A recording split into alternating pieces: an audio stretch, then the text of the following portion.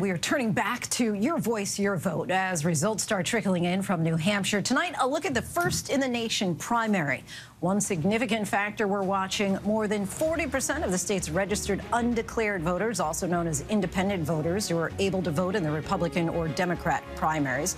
Also noteworthy, the 3,542 voters in the Granite State who switched their party affiliation this year from Democratic to undeclared, though the Secretary of State deemed that insignificant. Today's expected turnout, according to New Hampshire's Secretary of State, 410,000 voters, and that does not account for the more than 26,000 absentee ballots requested.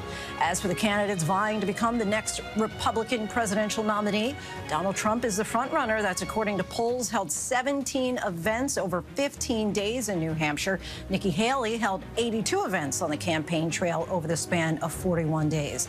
And one final note to end on here. In the last 20 years, Iowa has not picked a single GOP winner who has then gone on to become president. New Hampshire has only picked one, Donald Trump. Hi, everyone. George Stephanopoulos here. Thanks for checking out the ABC News YouTube channel. If you'd like to get more videos, show highlights, and watch live event coverage, click on the right over here to subscribe to our channel. And don't forget to download the ABC News app for breaking news alerts. Thanks for watching.